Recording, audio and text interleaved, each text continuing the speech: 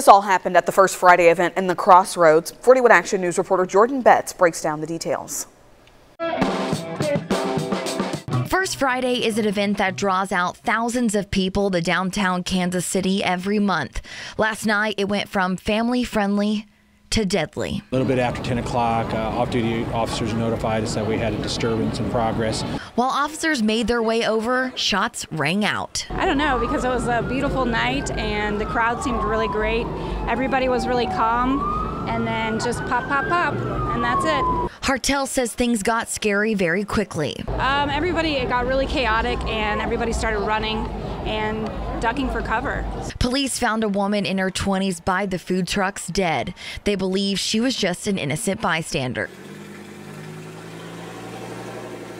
A quiet scene this morning as Joe McKenzie and his wife pick up the trash left over from the night. They usually do a fairly good job of cleaning up after themselves, but it was chaos down here. There's all kinds of stuff down here. He is still in shock knowing someone died during the festival. And I really didn't think something like that happening during this. As the couple works to clean up, they worry events like this become dangerous for families. It makes you think about things before you leave. In Kansas City, Jordan Betts, 41 Action News.